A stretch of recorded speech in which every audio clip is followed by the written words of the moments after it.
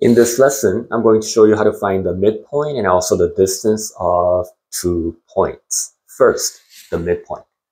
If we're given x1, y1 as our first point and x2, y2 as our second point, the formula for the midpoint is x1 plus x2 divided by 2, where we add the x's of the 2 points and take the average, which give us the halfway point, and also add y1 and y2 and then divide it by 2, again, to find the average or the halfway point.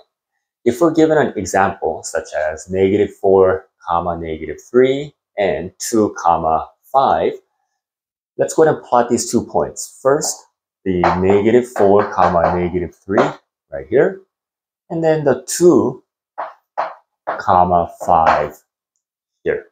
Then, using the formula to find the midpoints, simply we're going to add the x1 and the x2, or the 2 x's of the points, and then divide it by 2, comma, and then we're going to be adding the 2 y's, the -3 and the 5, and again, divided by 2, where we get -1 and 1 as our midpoint, which will be right here. Again, the midpoint is going to be at -1, 1. Again, to find the midpoints of 2 points, all you have to do is add the x's of the 2 points divided by 2, add the y's and divided by 2. And here's how you find the distance between 2 points. Again, given x1, y1 as the first point and x2, y2 as the second point, the distance formula will be square root of x1 minus x2 quantity squared plus y1 minus y2 quantity squared. What's important to note here is that it doesn't have to be x1 minus x2. It could be x2 minus x1. And also here it could be y2 minus y1. So the order doesn't matter when you're finding the distance inside the square root. So to show you how this works, let's use an example. -4, -3 as the first point and 2, 5 as the second point, where we have 2, 5 up here and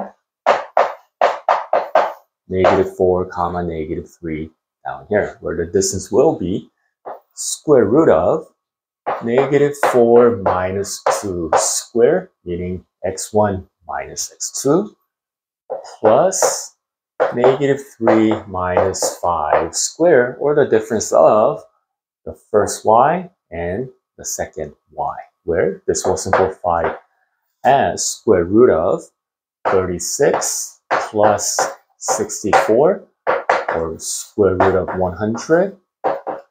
Therefore, the distance between these 2 points will be 10. On a quick note, the formula for the distance between 2 points actually comes from using the Pythagorean theorem. Here's why.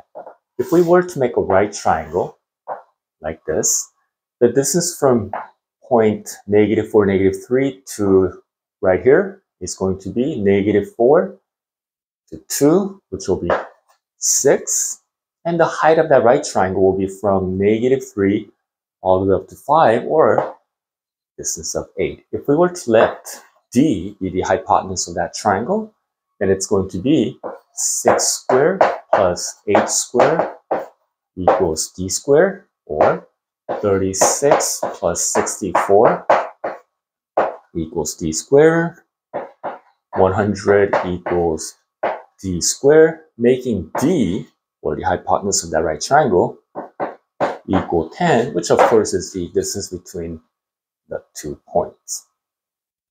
So I hope this lesson helps you in your study in your algebra class, or prep for your tests when it comes to finding the midpoint and the distance between 2 points.